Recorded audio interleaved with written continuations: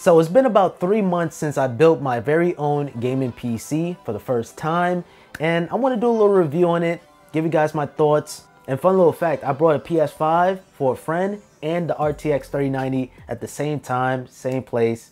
I don't know, I just got lucky around that time. Now, I didn't really want the graphics card because it was just so much money, but somewhere down the line, I wanted to build a PC. And I'm gonna be honest, I wasn't expecting the transaction to really go through, and it went through. So I gave my friend the PS5, and then I just had the RTX 3090 just laying around. And that's why you guys saw that unboxing video, but I didn't have anything to build it on. Down the line, 1 to 2 months later, that's when I decided to buy some PC parts. The PC market is just full of scalpers. I ended up buying the Ryzen 9 5900X off of eBay for $700. I just had to because AMD wasn't making enough Ryzen 9s. It was a lot of Ryzen 3s. I ended up buying that, but then I ended up returning it because I want something more powerful with the 3090. Now, a site that helped me through the process was PCPartPicker.com.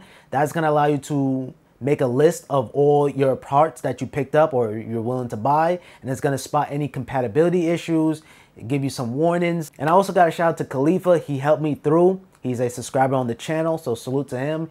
But I also got to thank YouTube, Linus Tech Tips, Austin Evans, just to name a few. You know, YouTube is your best friend when it comes down to building your PC. The first game I played was Grand Theft Auto 5, actually. And a lot of people roast me because I was only playing the game at 60.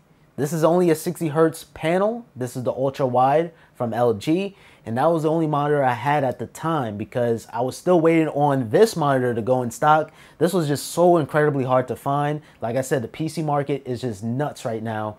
This is the LG Ultra Gear. It does 4K, 144 hertz. I forgot the model number, but I'm gonna throw it on screen. But this is the one without the HDMI 2.1 support. And LG actually came out with a new model to support HDMI 2.1 for the PS5 and Xbox Series X. So 4K, 120, you could be able to do so on that newer model, which costs $100. So bring the price up to $899. This was only $799, but nonetheless, the screen is jaw-dropping. I made a full-blown review video on it. Oh man, I was trying to decide on which monitor should I get. Should I get a 4K 144 hertz or should I get a 1440p at 240 hertz? You don't want to literally throw out your money by underpowering the system. You know, you pay for this beast, unleash it. I'm waiting for that Forza Horizon 5. Man, that game is so sick according to the demos and stuff. Imagine playing that on PC.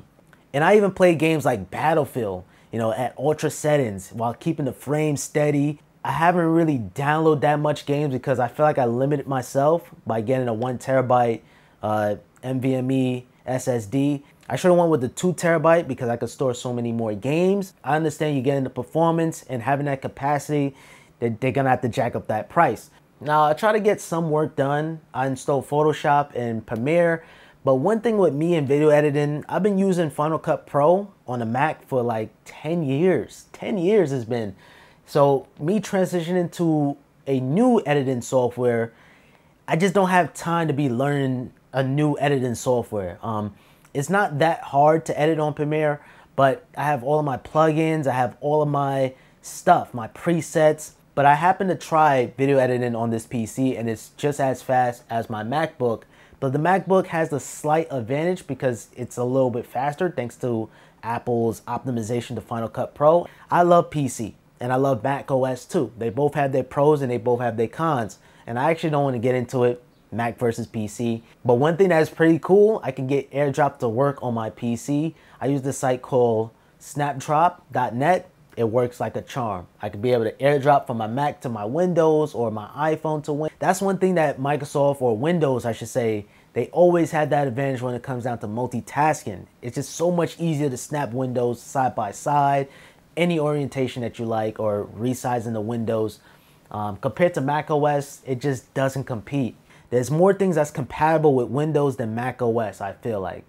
So I think that's a fact. For example, I could be able to get these cool wallpapers on my PC. I use Wallpaper Engine from the Steam store. That's literally the first thing I purchased right when I built my PC.